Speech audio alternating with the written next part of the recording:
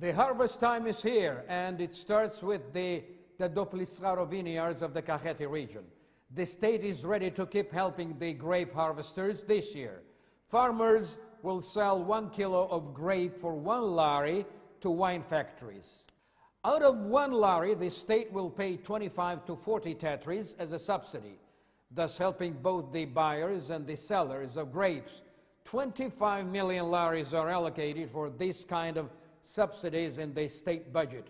This year, about 80 various enterprises will be buying the grapes.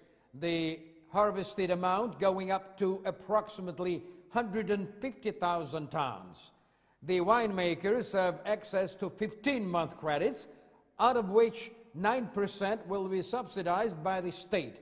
According to the Ministry of Agriculture, the state will not be interfering in the harvesting process, which means that the market price on grape will not be boosted artificially as it was happening before.